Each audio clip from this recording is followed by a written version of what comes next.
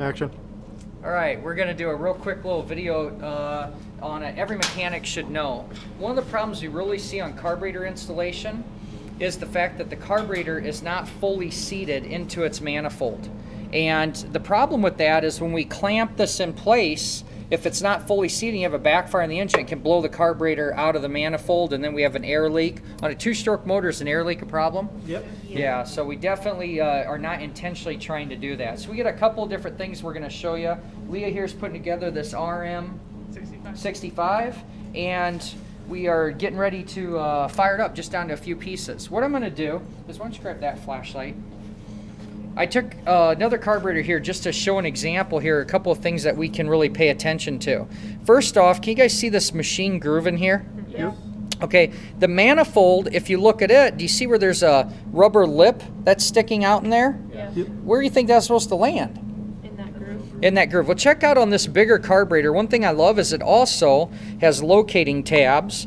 So when we go to install these on the actual bike, what do we want to make sure and do? That the two halves are together, and so we're looking to make sure that that casted tab, the aluminum one on the carburetor, is between the rubber tabs, or ears if you will, on the manifold, and we're making sure that it's fully seated. Before you try and install this thing, it's a good idea for some lube. Yeah. You know, on an actual installation like we're going to do here in a second, you want to make sure that that's done. When you put your clamp around here, what you're actually clamping is that lip going down into the groove of that carburetor. And here's the other thing. It's only on the engine side. You'll notice on the back side of the carburetor, the airbox side, there is no machine groove for that. Make sense? Yeah. So, Leah, I want you to take a look here at Leah's storage of the project. What's she got going on here with the rag? Yeah, preparation of the work area. We do not want something to fall down that engine. The only time this is coming out is when we're going to cap that with the carburetor. Okay, we're getting ready to do the install. Leah, grab your, pull your manifold protector out of there. And before we put grease on this, we did this for you guys in YouTube. Go ahead and get a close-up of that manifold, and can you actually see the lip in there? Can you get a little closer by chance? All right.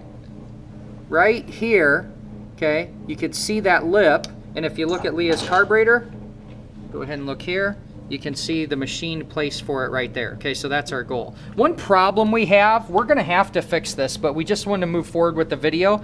If you take a look right here, would you say that that fastener is pretty rusty? Yeah. Okay, it's so rusty that we can't back it out of the clamp. We need to fix that. So that's going to be an issue for us. Just take a finger there and smear it around.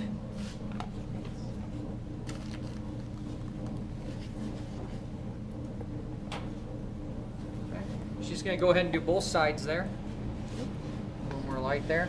Now, what I like to do is I like to feed like this, feed in. So I'm just going to hook one side to then, I'm going to hook this. And would the camera be better maybe on the other side? Probably.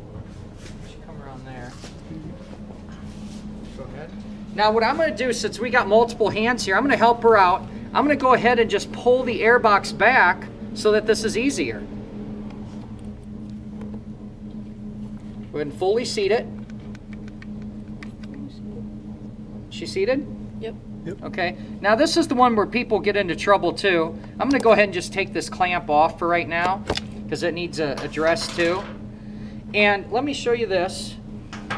Can you see this hook tool? Yep. Be very careful. If I poke a hole through this, it's going to allow unfiltered air in there, isn't it? Yeah. Mm-hmm. So what I like to do is I just take this, and I'm going to let Leah do this, but I'll show the technique here, and I walk it around. I will go all the way underneath. I will walk this around. You see how it's snapped in place? Yep. So I'll pull that back off and let Leah do it. Fragile. What if I don't lube that boot? What's the chances of me poking now? Pretty easy. Yeah, like a really good chance, right? And then go all the way around the bottom, just like you were. Don't try to touch it. Just let it fall into place on its own. Go around the top again. Keep going. Don't stop. And don't pull back with the. You want to be more like this angle. Pull the camera back to get this. If I'm tipped really far forward, you see how the tool wants to punch through the rubber, but what I'm trying to do is keep the tip down into where it's not gonna hit. Grab it again.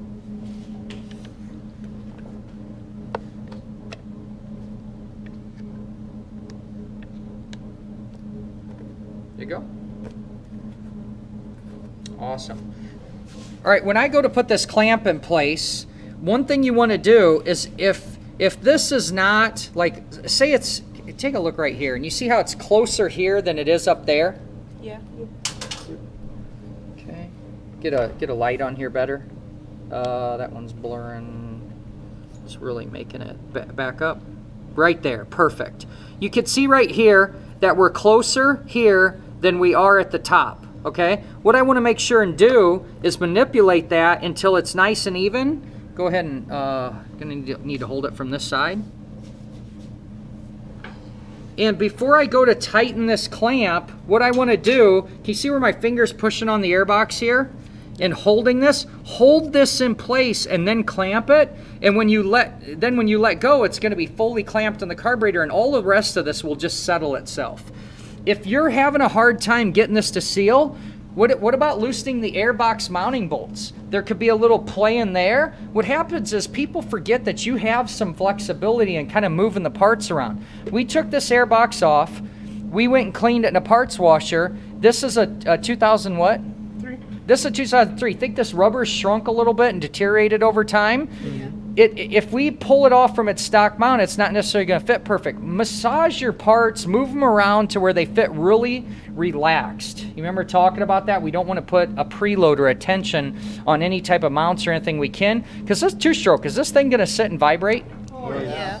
Right. Okay. Awesome, guys. Every mechanic should know that's how to fully seat a carburetor. Put it into installation. Just so we're clear as far as this, the big reason for those tabs were the fact that, I lose my flashlight. The big reason for those tabs was so that the carburetor is going to sit in the right position. This is firmly bolted to the engine, okay, on the manifold. And so we would not want to have the carburetor like this. What's that do to my fuel level? Matter of fact, we have the bowl off on this. I can hold this up. If this is straight on the engine, the carburetor was installed in there tipped. Do you see how my fuel level is going to be altered? Yeah. So there's definitely some engineering reasons. Since we don't have those locating tabs on this engine, how would you describe how you install the carburetor when there's no locating tab? Straight up and down. Straight up and down, right? Hey there. Just kind of wrapping up. I think the video once again did a good job explaining things, but I just can't stress enough that it's the mechanic's job or integrity to make sure that this is seated, just like with a bunch of other things that we install. So, I mean, we have to make sure that we're done with the job. And I'm going to tell you, just my little bit of summary advice on this is about the only way you're going to be able to make that happen is with the use of good lighting. You got to have a flashlight so that you can see what you're doing. Look all the way around. Always think of 360 degrees around whatever it is. If you're installing a carburetor from the left side of the motorcycle, you have to walk around and go to the right side of the motorcycle, look at the top, look all the way to the bottom.